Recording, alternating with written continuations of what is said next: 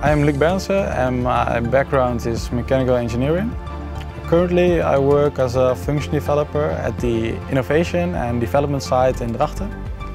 I am responsible for the very early stages of new product development to bring ideas to a prototype.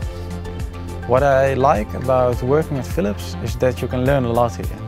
Name a topic like dynamics or molding, and most likely there's an expert in the field working quite close to you. Not only that, people are very helpful. If you just walk by their desk, they will free up time to explain you everything you want to know. What makes my work very dynamic and never boring is that there are a lot of new challenges, and it's up to you to decide which one to take. Every interaction with my multidisciplinary team brings up new objectives for the day.